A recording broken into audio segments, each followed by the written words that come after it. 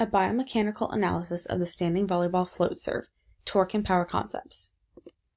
To quickly review, the standing float serve is a closed skill.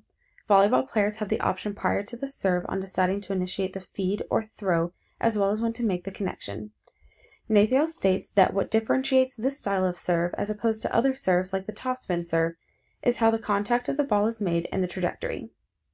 When the ball is served, the volleyball will deviate and alter its direction mid-flight, making it at times difficult for the opposing player to read the ball's trajectory, and making this serve an unpredictable component of the game. In this video by Guy Pistone from Fitivity, the volleyball athlete demonstrates the standing overhand float serve.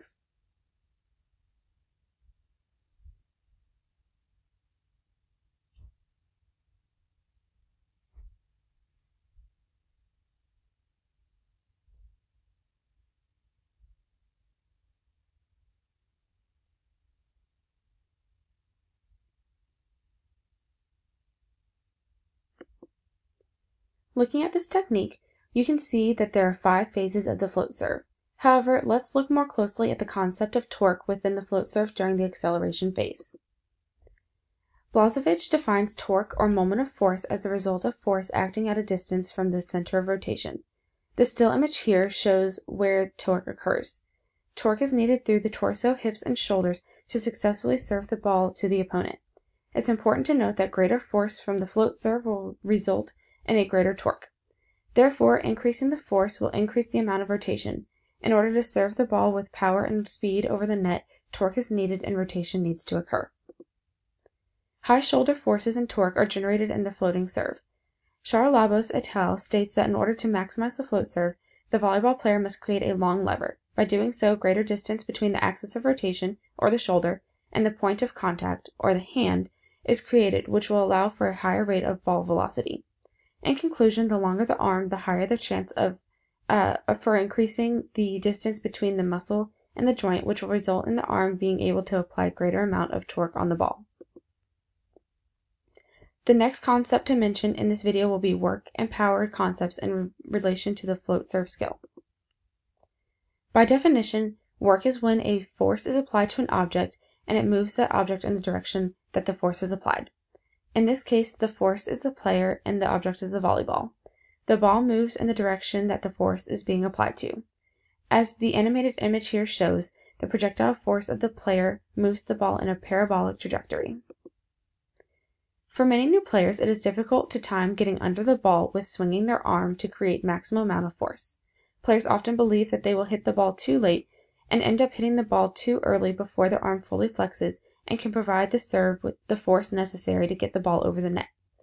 The angle of the elbow during the serve helps to load the arm properly and determine where the ball will travel.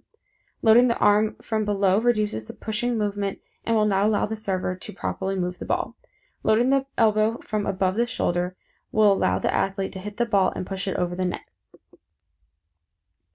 Power is very important in volleyball because maximum power is desired to have the most force behind a majority of actions in the sport, like the float serve. Power can be defined as the time rate at which work is done. By increasing the velocity or force of the float serve, power will increase. An example of a powerful float serve would be like this animated image.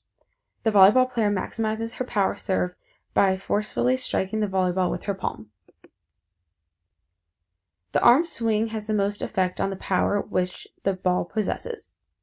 The faster you swing your arms, the more power is supplied to the ball. Repetitive serves, hits, and sets can put quite a strain on your shoulders. Placing too much stress on the shoulder joint causes the joint to pull the shoulders forward and round them over. If not corrected and strengthened, the shoulder is not able to move efficiently and aid in the swinging motion, reducing the power output on the ball. Another common error in the float serve is keeping the hitting arm straight when serving the ball. Serving with a straight elbow will decrease the power output because the arm cannot properly load. This can also lead to injury. The next concept that we will look at in the float serve is energy. Blazevich states that energy can be either metabolic or mechanical. For this case, we will look at mechanical energy.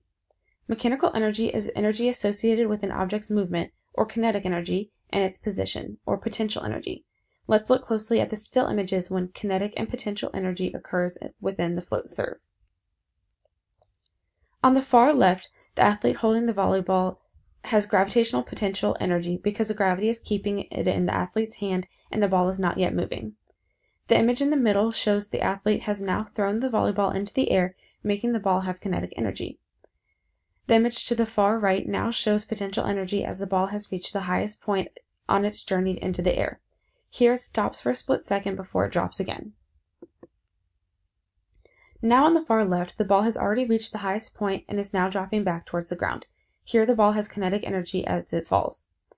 The image to the right shows the athlete hitting the ball, giving off its potential and kinetic energy to form the forward step and cocking back the hitting arm, transferring the kinetic energy as the ball is projected to the other side of the court. During a standing float serve, the potential and kinetic energy of the ball depend on the technique of serving and metabolic energy, which may be lacking due to fatigue.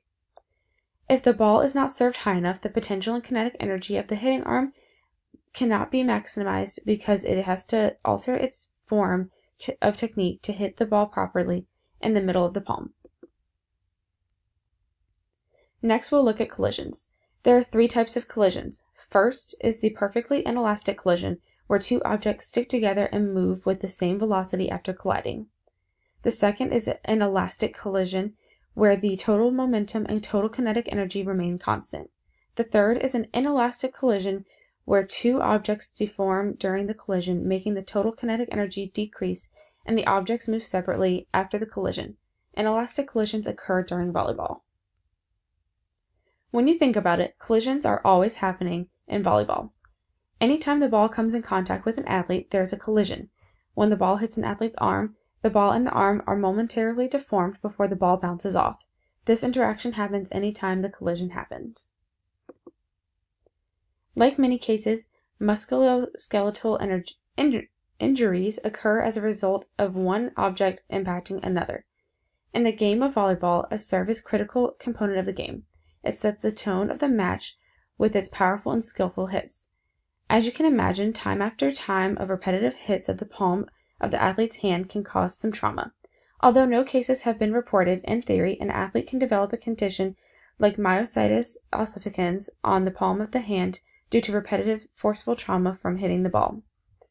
Kusuma, Lori, and Lenz describe myositis ossificans as a conditioning where the bone tissues from inside the muscle of the hand due to the traumatic and repetitive injuries.